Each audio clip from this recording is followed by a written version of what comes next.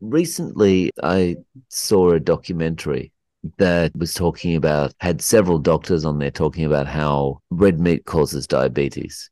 Mm, So aren't you concerned about getting type 2 diabetes from all the meat you're consuming? yeah. No, no, because I actually understand biochemistry. um, and so I mean that's the funny thing. When people um, just remove carbohydrates. I mean, we have this in large human clinical trials showing that if you remove carbohydrates, that diabetes goes away. Type 2 Mm. diabetes goes away, and type 1 diabetes is much more easily controlled, and you just use a minimal amount of insulin.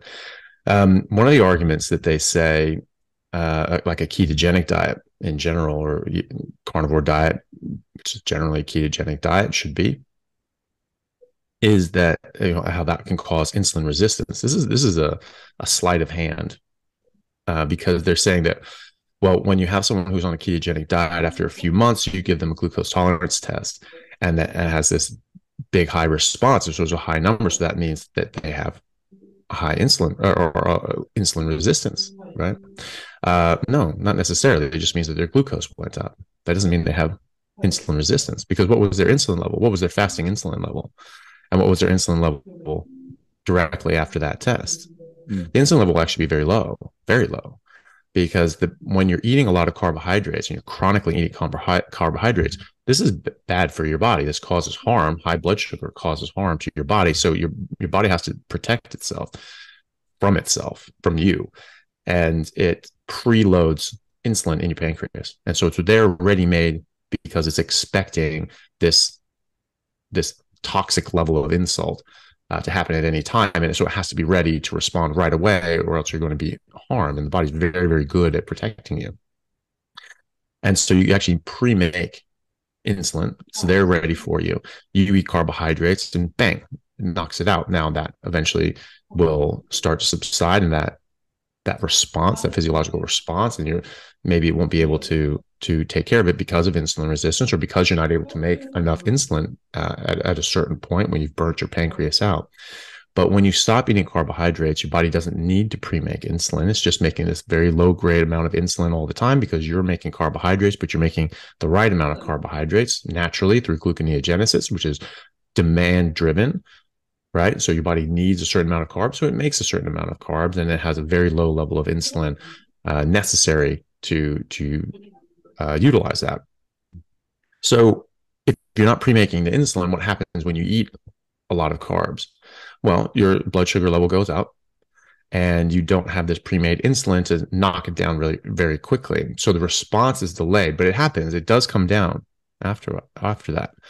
And so what people take that to mean is that, well, that's insulin resistance then. No, that's not what that means. That's not what that test shows. All that test shows is that your blood sugar went up.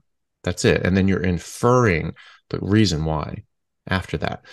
But there are other reasons why that blood sugar can be up, and that's it. And so after a few days, if you continue to eat carbohydrates, your body will just start pre-making insulin again, and then it will release that out, and you'll actually find that people have less insulin resistance. They have a better response on the glucose tolerance test after a few days when their body starts pre-making insulin. Um, this simple fact that you can reverse type 2 diabetes by removing carbohydrates, but not by removing meat, should tell you everything you need to know about that statement of theirs. Also, insulin resistance. What is insulin resistance, right? It's, you have chronically high insulin, and your body just chronically high blood sugar, and your body just starts dampening down the response to insulin, because you're getting this overload. Just like if you do any sort of drug and you have too much of this chemical in your body builds up a tolerance to it, starts reducing the amount of receptors available, because it's just getting too much signal. And so it Mm. doesn't want that much signal. And so, you start getting more resistance. Um, Fat does not drive insulin, right? So it's not insulinogenic. So it's not going to cause an insulin response. It's not going to cause you to create more insulin. And protein, very low insulin response, even on the the in a normal setting. When you're eating carbohydrates, you'll have a slightly higher response with the protein. But if you're not eating carbohydrates at all, it's a very, very small uh, bump in your blood sugar levels, which will make a very small response with your insulin levels. So the idea that you can get insulin resistance from eating in a way that doesn't really affect your insulin by and large is a bit funny. I mean, I guess you could say something about the Randall cycle, where when fat and carbohydrates go into a cell, it'll sort of lock it down, and you'll sort of get resistance at that point, because the cells, it's like, hey, we have too much energy, we don't want to overload our cells, so we sort of block it out.